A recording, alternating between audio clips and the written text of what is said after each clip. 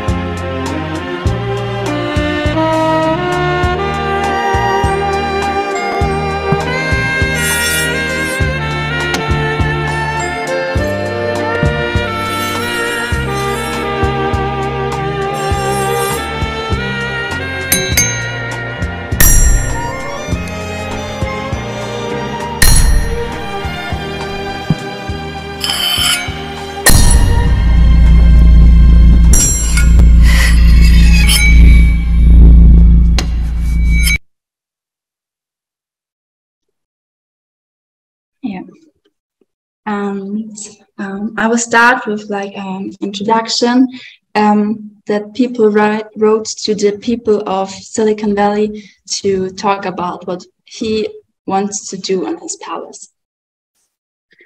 You call yourself a city, but you aren't. You forgot how to love, you forgot how to live. You are less than nothing. This is not about urbanity and order. This is about the hotness through cityness. But man delights to ruin man. I want to show you more about the hedonistic way of life. In the last 600 years, I saw a lot of struggles in people's life. They lost the sense of living their best life. Everything is about working hard, being successful, being rich, being perfect, being stressed. The men of the world almost always wear masks. Pretending that the order of our society is good for us is a naive and lazy approach to life. We need chaos and freedom, for riches are one thing, money another. We should waste as much money as we can on a wide variety of things.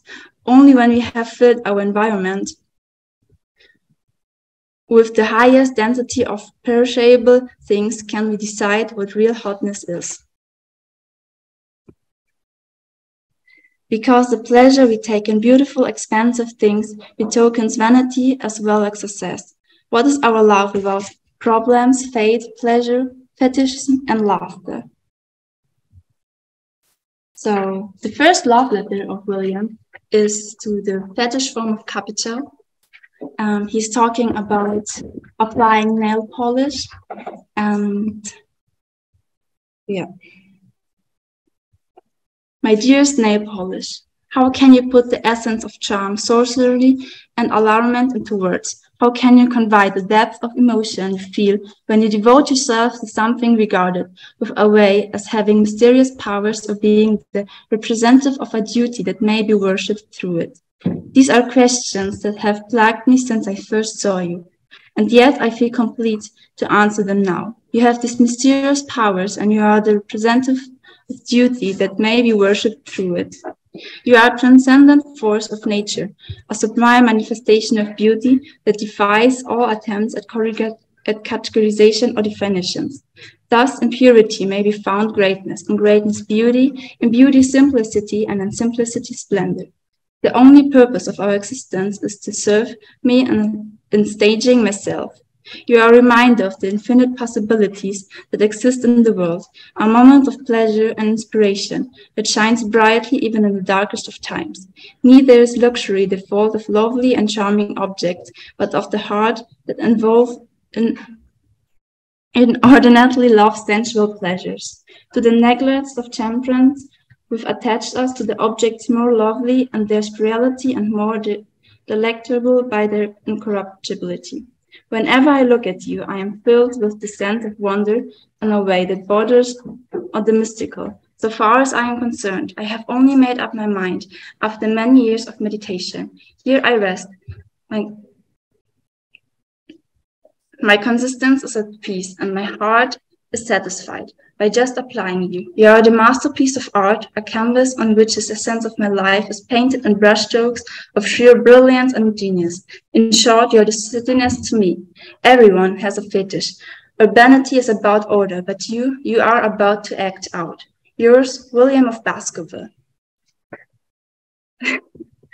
So maybe after the first letter, you understand what William tries to tell the people of Silicon Valley.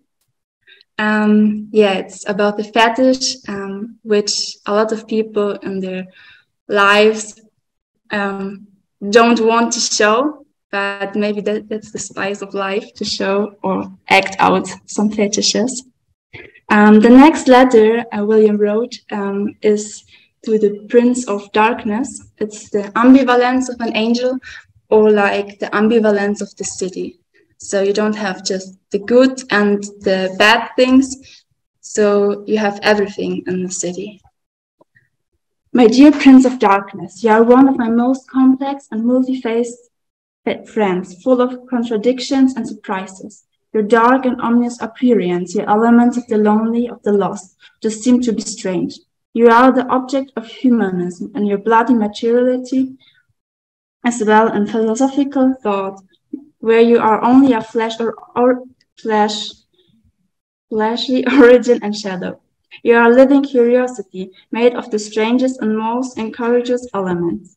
I'm so glad you aren't like the synthetic perfectness I used to see in urbanity. You are the darkness of beauty. You give space to those who aren't perfect, to the people who no one wants. Your generosity towards the dark face, the woman of the streets, the homeless under the bridge, the gangster on the corner, the dirt on the floor, the smell of piss. You are not about the money, the work, the success. You are about the man who no one wants. The resistance of truth in the dark center of things is linked, paradoxical to this sovereign power of the empirical gaze that turns the darkness into light. At your core, you are a place of rebellion and freedom, where people are encouraged to embrace their true selves and live life to the fullest. A friend where all are welcome, with transcendent boundaries of race, gender, and social class, and inspire a sense of unity and solidarity in your fans. You love an indelible mark on our cultural landscape for endless generation. For that, I thank you from the bottom of my heart. Yours truly, William of Baskerville. So that's the first phase, now the second phase of fetish. In each letter, you will see another side of the face. And on the last page, you will see the whole palace. So the next letter is the tribute to the uselessness, is dedicated to the fascinator. So maybe some don't know what the fascinator is.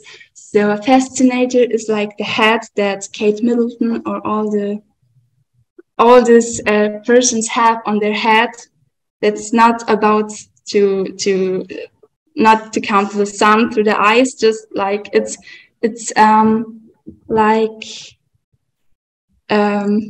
like a ring, or it's just a decoration. Yeah, so it's dedicated to the uselessness. My dearest fascinator, things have meaning, but they make sense. You not. To become real, it is necessary that an object or a function should bear the marks of exquisite uselessness. Thanks to you, pleasure is a duty, idleness a service, and honest work the lowest form of the degradation. In a polished nation, full of wit, strange, laziness, brevity, are held in honor. The same way your effortless existence, your being without meaning, your sheer senselessness are the testament to the ingenuity and creativity of the human spirit. You are a shining example of how uselessness can enrich our lives, how it brings us pleasure and entertainment in ways we could never have imagined and did not know we needed. The uselessness of the city contributes both. It is charm and its poignancy, which is part of its charm. Once this happens, its possibilities become endless. Perfect is what where nothing is missing and nothing can be added. Joy is a pleasure that the soul feels in itself. Pleasure is the feeling of perfection or excellence, wherever in ourselves or in something else. For the perfection of other beings also is agreeable, such as understanding, courage, and especially beauty in another human being, or in an animal, or even in a lifeless creation, a painting or a work of craftsmanship, a will. For the image of such perfection and others impressed upon us causes some of this perfection to be implanted and aroused within. My dear uselessness, you have captured my heart and my imagination, and I'm forever grateful to you for always reminding me of the endless nonsense of being human. Let the others work, let the others do, and let us just be. With love, William of Baskerville.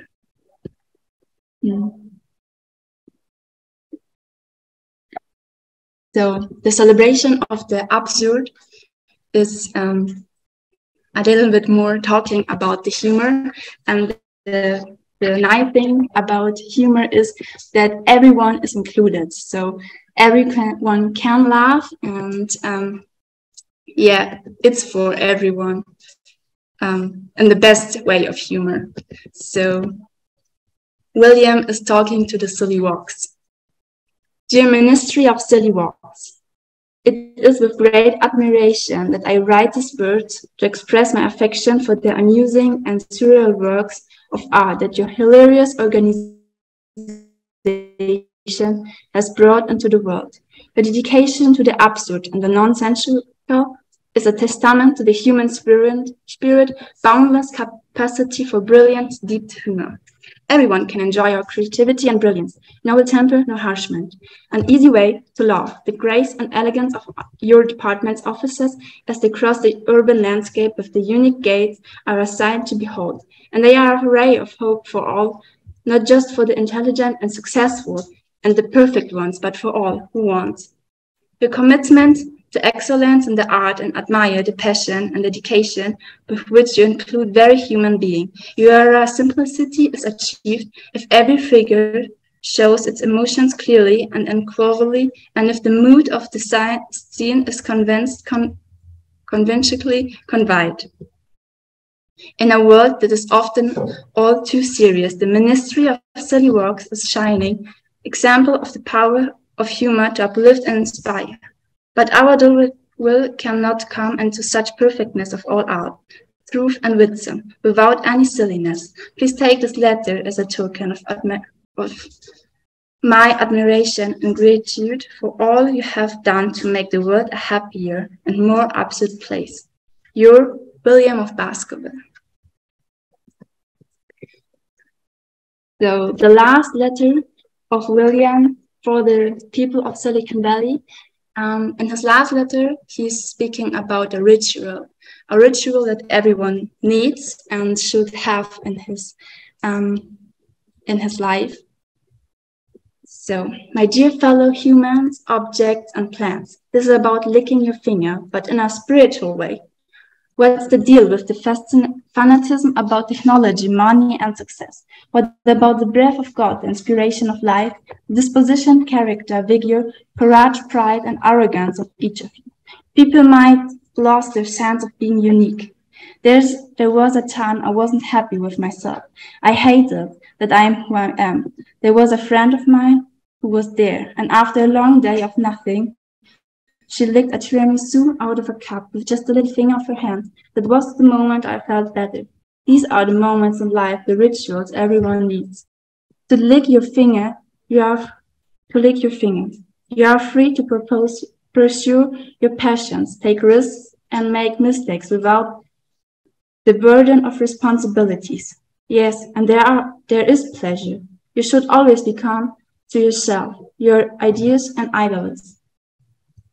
You have to be full of dreams and aspirations and driven by a sense of purpose and anticipation for what lies ahead. It is time of hope and optimism when anything seems possible. You have to see pleasure of the chief goal of life. But be careful. There's always a price to pay. Responsibility must be taken for these actions. You should enjoy an intimate kiss, a great run, a close friendship all over, even if we don't know how, even if it's the hardest we can do. To those who can hear me, I say, do not despair. The misery is now upon us is but the passion of greed, the bitterness of men who fear the way of human progress. In summary, we cannot both experience and think that we experience. Sincerely, William of Baskerville. I hope you enjoyed it, and I hope you will visit the Palace of Pleasures of William of Baskerville.